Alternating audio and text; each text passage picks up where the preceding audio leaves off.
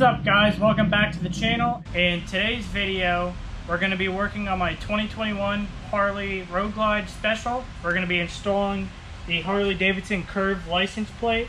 So pretty much all that does is it just curves the license plate. It replaces this plastic license plate housing and it comes with the metal housing. So to accomplish that we have to go up underneath the fender, and there's two 1/2-inch bolts we have to take out, and once we take those out this will pull off.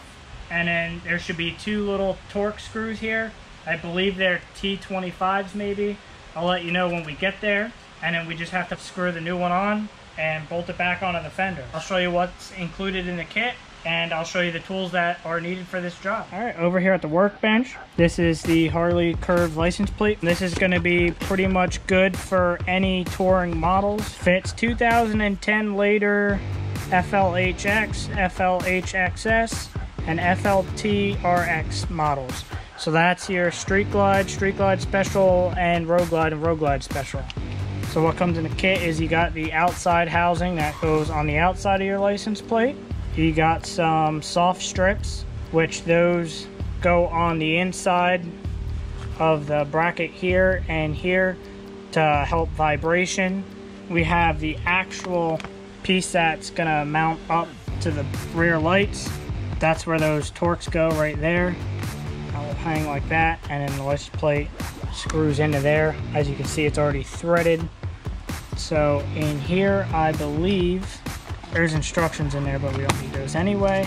You get your little Allen head license plate screws, some foam bumpers to keep it from touching your fender, and a new reflector, but I already have the stock reflector off of it, so we're not going to be using that.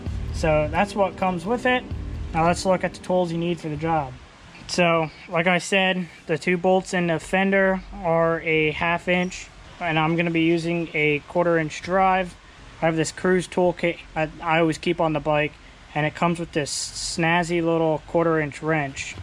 I like this 1/4-inch wrench because right here is like a standard, and you could tell the size difference. It's very tight working up in the fender well. You know, I could jack up the bike and take the shock bolts off and, you know, lower the back tire and all that. Or I could even put the motorcycle up on the lift, but I'm just too lazy to do so. So we're just gonna make it a little bit harder on ourselves, but that's okay.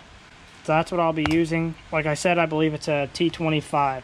So I'll take you guys up underneath the bike and show you what bolts we're gonna be removing. Alrighty guys, so I already went ahead and broke these loose, but that's the one bolt and that's the other one right there. So those are the two 1/2-inch bolts we're gonna be taking out. As you can see, it's a really hard angle here. So I'll catch up with you guys when I remove these. Alright guys, so using a T25, taking that out and that out.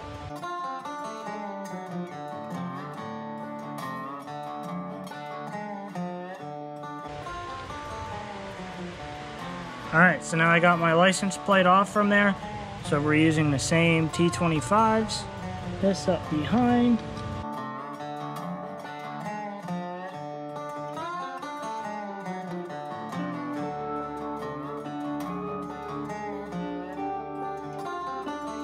At this point, we just gotta double up the foam pads and then get this reinstalled. This is where Harley says they want them. Now we can remove the towel and start to put the license plate frame back together. Alright guys, so we got the bolts back up through, got that snugged up. We didn't record any of that because that was a pain in the butt to get those started and get everything lined up. So at this point we can peel this protective film, and then we can apply the foam pads that they want to prevent the license plate from rattling. So at this point we got the rear bumper pads installed, these isolators here to keep the license plate from rattling. So now we can go get the license plate and the outside bracket, put that on. So now I'm just gonna start by putting these license plate bolts in.